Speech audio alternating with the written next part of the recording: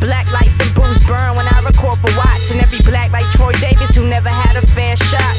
All black everything, everything black. Culture over everything, y'all, we taking it back. Black.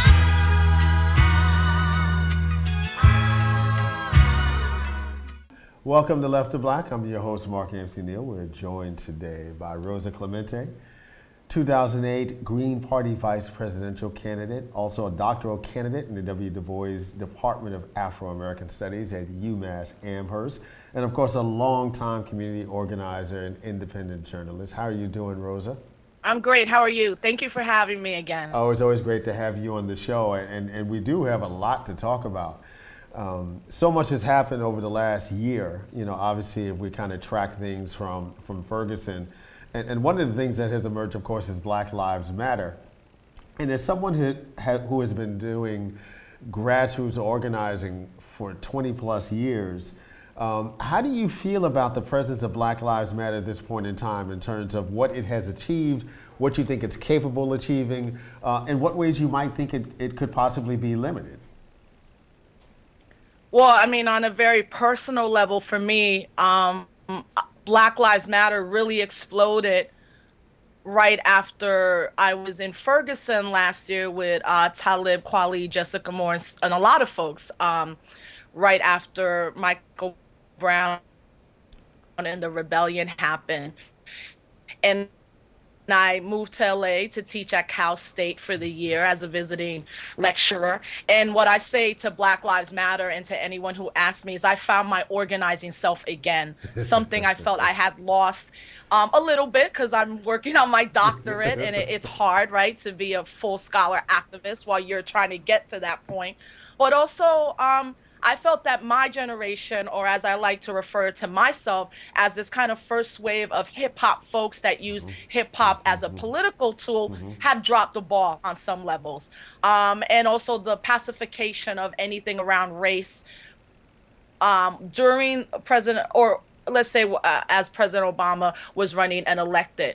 So for me, Black Lives Matter brought me back to kind of that hardcore organizing. How do we do this work in the streets? How do we not get co-opted? How don't we just ask for reform, but really look at transformative fundamental change? So I was in Black Lives Matter LA chapter up until a couple weeks ago when I moved back to New York. So for me, I love everything that Black Lives Matter represents. With that love, then comes critique and how we can do things better so that we're not just a moment, but a full-blown movement that really hits at particular what I think Black Lives Matter needs to work on now is how we talk about the class contradictions within our own community that makes some of us able to oppress a lot of the folks in our own community. Do you think of Black Lives Matter as a political movement? Like, and I guess, you know, it's just really playing around terms if we want to say whether or not it's a social music versus a political movement. But do you think it's the type of movement that will move the needle in terms of both non-traditional and traditional politics? It can be if it's not co-opted. And I think co-optation can come all the way from the top, as we've seen as of yesterday, where the Democratic National Committee puts out a statement about Black Lives Matter, but didn't talk to any of the leaders of Black Lives Matter. The co-optation could come like that, but it could also come when we rely too much on the electoral political system to right the wrongs, to fix the system itself. If we do not engage in electoral politics as a ties, with just either shutting down a Bernie Sanders, just confrontation without understanding that a lot of our folks aren't going to vote anyway, and what does that mean and why are they not, and that a lot of people are beyond voting. That voting actually to me is now within this how we talk about a petty bourgeoisie in our community, and something that is fundamentally very flawed and not working. So I think that's where Black Lives Matter stands right now as a national conversation and discourse. And I'm 50-50 on that. You know, I want it to be the most radical thing we can have out there. and other folks can work on reform.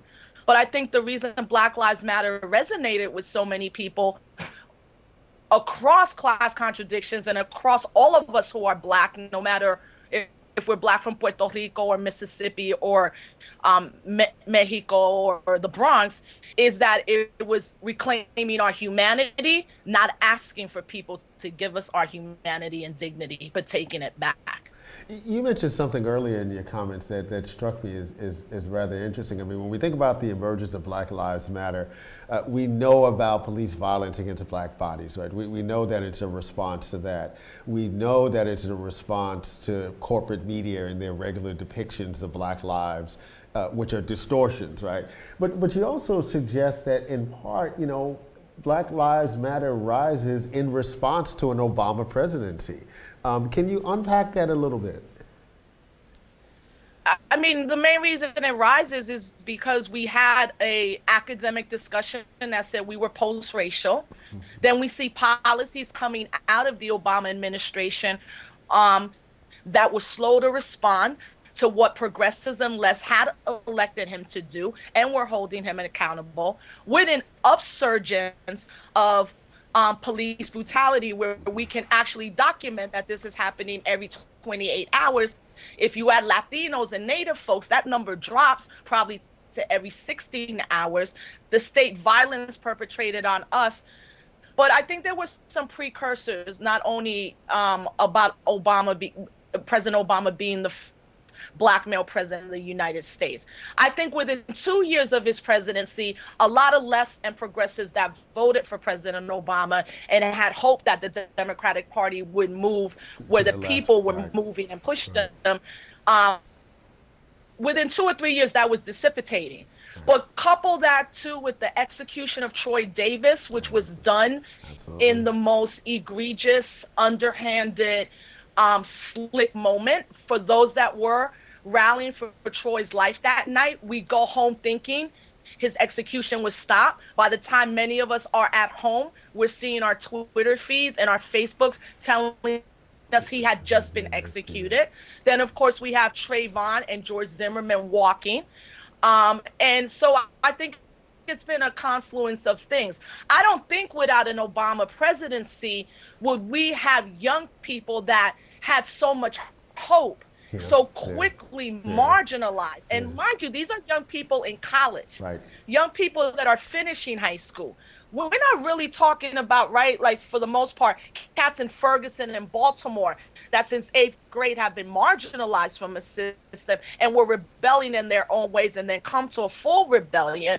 We're talking about this millennial African-American Latino generation that kind of did everything that they were told they were supposed to do. We've done everything, and then some of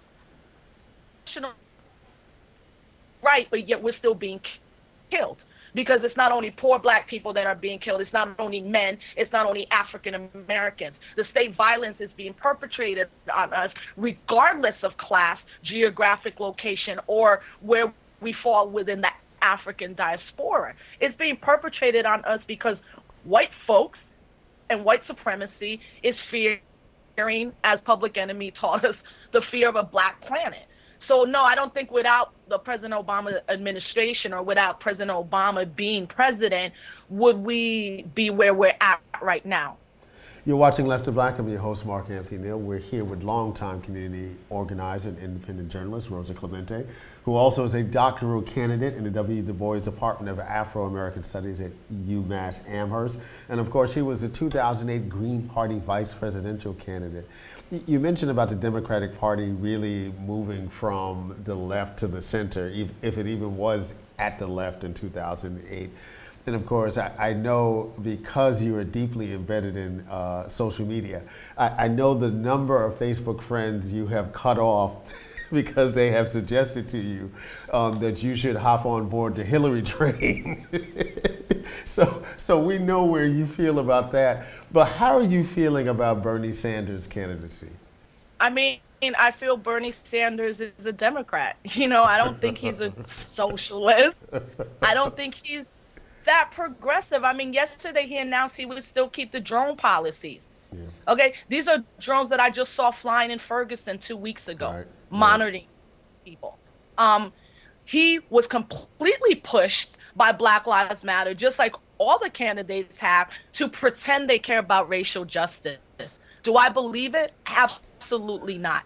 And as a historian and as someone who ran for office, the history is there. I can show you the proof, where we've had many racial justice agendas, many promises, and none have been kept by who we deem to be the most progressive people. I'm in New York. Mayor de Blasio is not a progressive to Black and brown poor people in the hoods right now that are onslaught fighting gentrification, and the school system is an utter failure, right? And the policies he's enacted. So if de Blasio comes out as a progressive mass, and then we see the actual policies are not progressive, they're reformists at the very best. Yeah. I'm not a Bernie Sanders fan, but I'm also not a Democrat, you know, and I'm still riding with the Green Party, but I'll be honest and say the Green Party is not doing a great job either at grabbing those that want to participate in electoral politics as a strategy, want to hold elected officials accountable, but all these parties do not want to see Black and Latino left radical leadership leading them. They think that we're out here toting guns and burning down buildings, and you know what? That's going to happen regardless. We've seen that happen right now. We're seeing rebellions. That has nothing to do with the electoral political process. We got to meet where the people are at. And my heart believes that most people are really where the class contradiction lies. And I don't even think Bernie Sanders will address that to the point where it will alleviate the material conditions of most of our folks on the ground. How do you explain the Donald Trump phenomenon? The Donald. Wow. You know, white supremacy needed a face. The empire needed a Black president to keep it relatively moving while it crumbles, and white supremacy needs a new face, one that is unabashed, unafraid, unbought, unapologetic. You know, I don't like to make light of it because I do understand that the rhetoric actually leads to action, right? So his rhetoric has led to a number of young white men saying that they're beating up homeless Latino men because of what Donald Trump said. I think we have to take those anecdotes and stories very seriously. Just like the police want to say that this young man that's accused of murdering a police officer this weekend did it because of Black Lives Matter, which is, right. I mean, absurd, you cannot even make that connection. Absurd, yeah. But these white boys actually said, no, it's what Donald Trump said that's making me want to do this. So I don't like to make light. I worry about a Latino, Latina community that is lumped into one category, that has not found its political footing, that is often used, whether by capitalism or by the Democratic Party, as this kind of new majority and new population.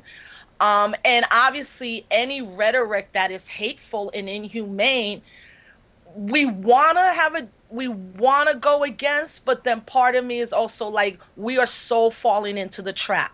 We are falling into the mainstream media trap, because what Donald Trump is saying is actually things that are happening every day on the ground, particularly for Latino people, those that are undocumented. They're facing that on a real basis. Their lives are literally on their line, or their families are being broken up, or they're being herded into immigrant detention. So, you know, I think Donald Trump is the rising that the white majority in this country wants. And I believe a lot of white folks, even if they don't want to admit it, kind of like what he has to say. They kind of like it.